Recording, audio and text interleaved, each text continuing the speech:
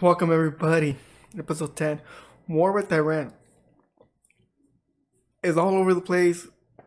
I got it as soon as it came out on Twitter. I was going through news, trying to set up, what to do today. We also talk about the PMIs and the service numbers that are coming out tomorrow. Talk about the market, what I did today. I tweeted out that I was looking at gold to make the jump to 1530 and the hold. And then we're gonna push for that 1550, 1560, depending on which indicator you use. Because you use gold price, it says 1550. You use what website? I mean, the other one, Market Watch, says 1560. So they're all, it varies. But that's what I was looking for. That's what I tweeted out. Just to let you guys know. And then I was gonna explain to you the levels again, just to some of you. There's more people now. They're asking me, and so I was gonna explain the levels. It's 1530. You need to hold that. It's a key level. Then it'll be a push to 1550.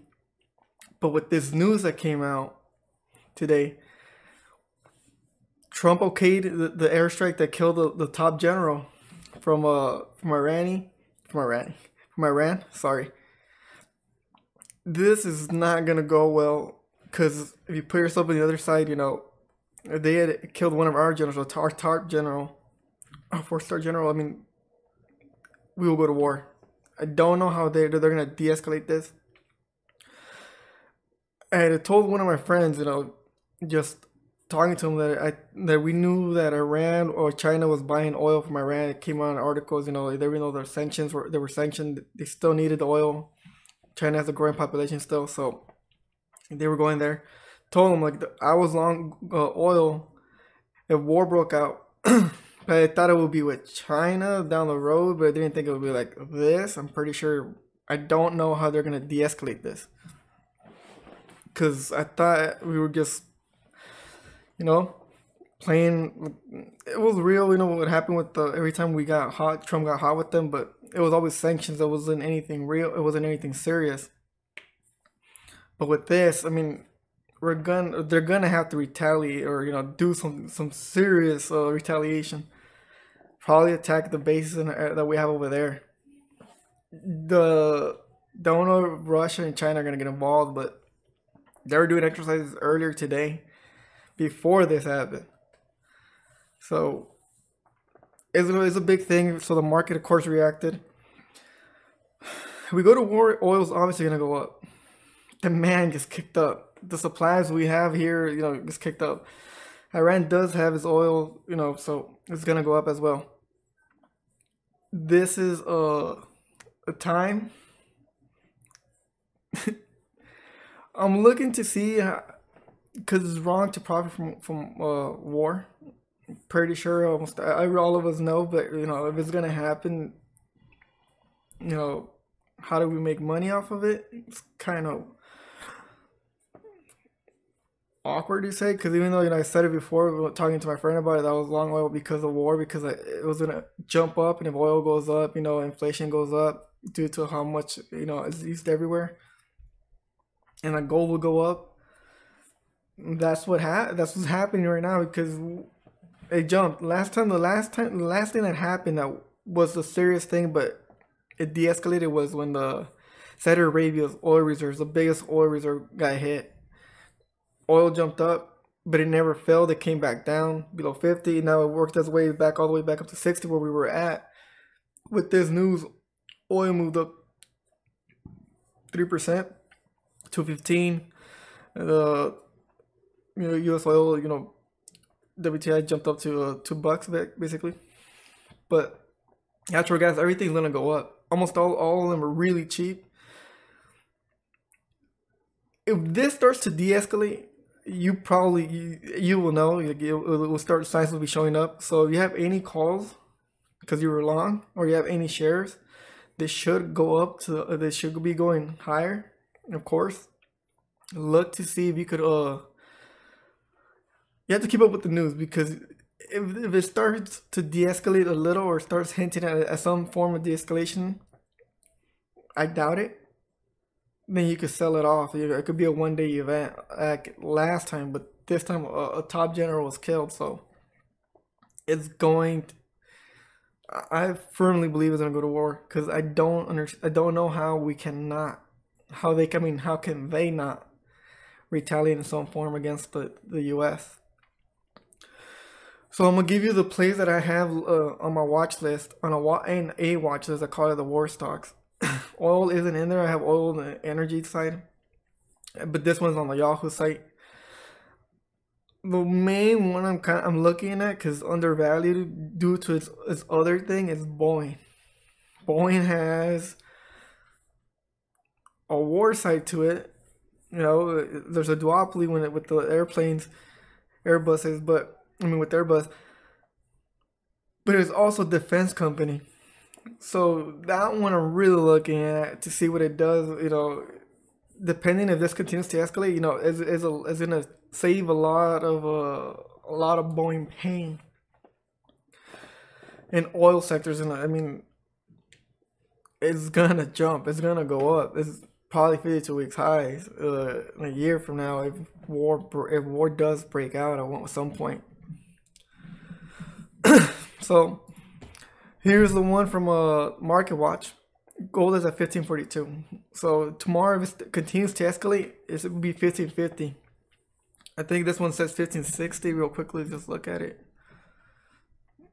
Should be in 6 months. Damn, this dollar one. Sorry about that.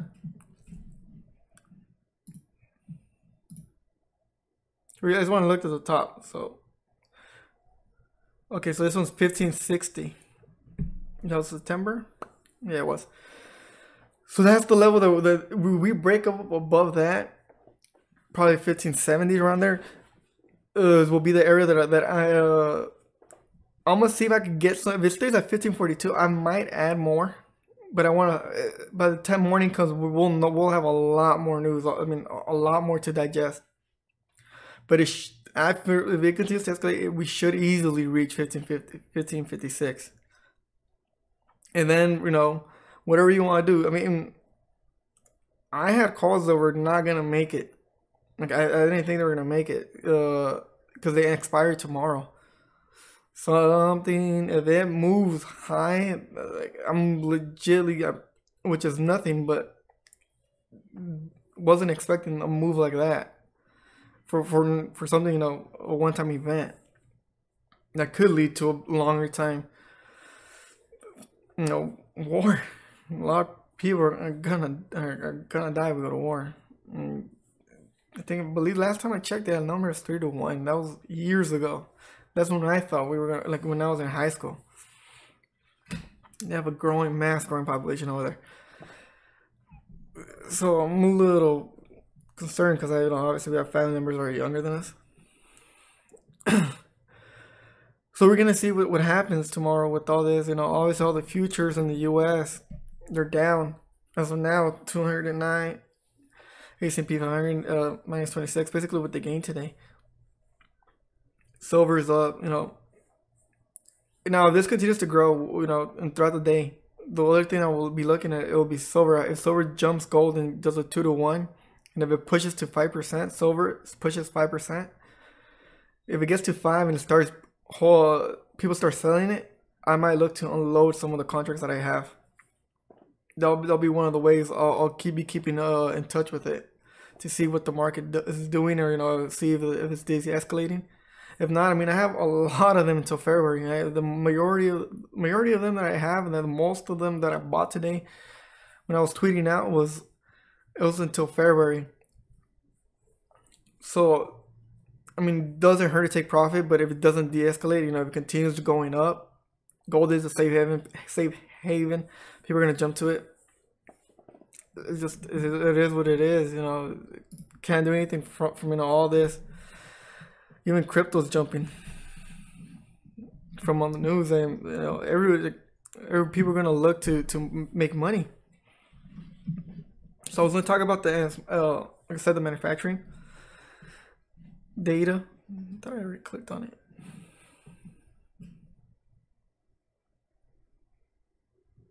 Oh, this is tomorrow's. Okay, this is tomorrow's. This is the ISM.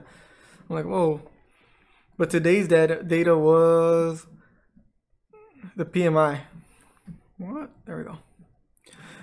So it came out a little negative, you know, not much. It's still holding there, still not above it. That true 52.6, but it went a little negative. So tomorrow I'm expecting the service, which is a bigger part of the economy nowadays, because we don't manufacture as much over here.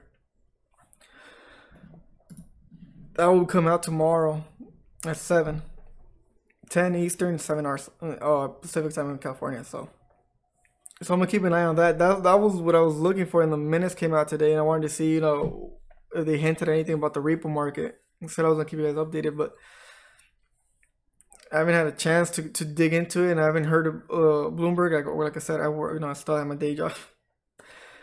I'm working in a giant refrigerator, so we're not allowed headphones because there's a warehouse, so I wasn't able to hear it.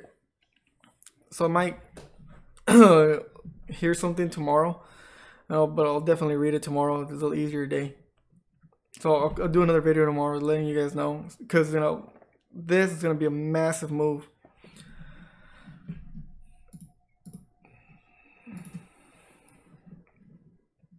Futures, you know,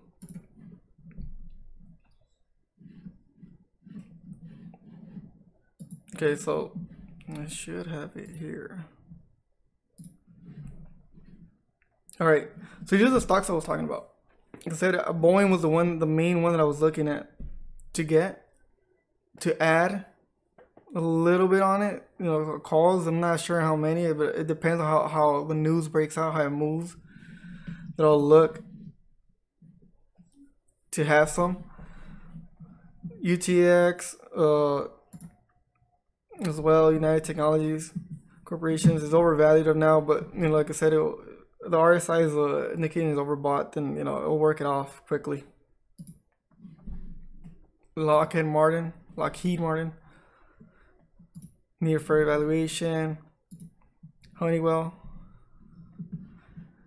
So these are the ones that you know, these are the usual suspects. You know, these are the ones that go up most of the time. So those are the ones I have. Those, you're welcome to add them to your watch list and just keep an eye on them. See how they trade throughout the day. But I think one of the biggest manufacturers of this will be Boeing, due to the other side. Even though it has, you know, problems with the 737 Max, I'm pretty sure it's gonna get a nice boost to the stock. But again, if it de-escalates, I don't know how, but if it does de-escalate, great. That's what we want. If it doesn't, then, you know, you're gonna want to be long all these energy stocks and the defense stocks. I call them, you know, they're war stocks. Department of Defense, Department of War, renamed it. So you just add these and then keep an eye on them and see how the market does tomorrow. It's a little weird talking about it because people are gonna die. It's gonna die. And it's gonna be a big thing. And don't know, but I will suspect China or Russia to help them out, since kind of buddy. Not everything it's hard to talk about, you know, stuff when, you know, like stuff like this, because it's a sensitive matter. But I really can't do much about it. I mean, there's only so much we could do. But I just wanted to make a quick video on it because I know it's a big thing. I'll have more on it tomorrow. Tell you guys how the market is. Just keep an eye on, like I said, on the gold price. We're above 1530. We're gonna hold it. I'm pretty sure we're gonna hold it throughout the weekend. And if we hit that 1556, like I said, depends on what website you use. Gold price is at 50.50. Just keep an eye on it. And if we break up above that, it's gonna be more upside. Silver. Hopefully you guys have silver as well. Copper. I mean, just have metals. You know, commodities. They're all gonna go up. Demand. All right, guys. I took enough of your time. I just want to make this quick video.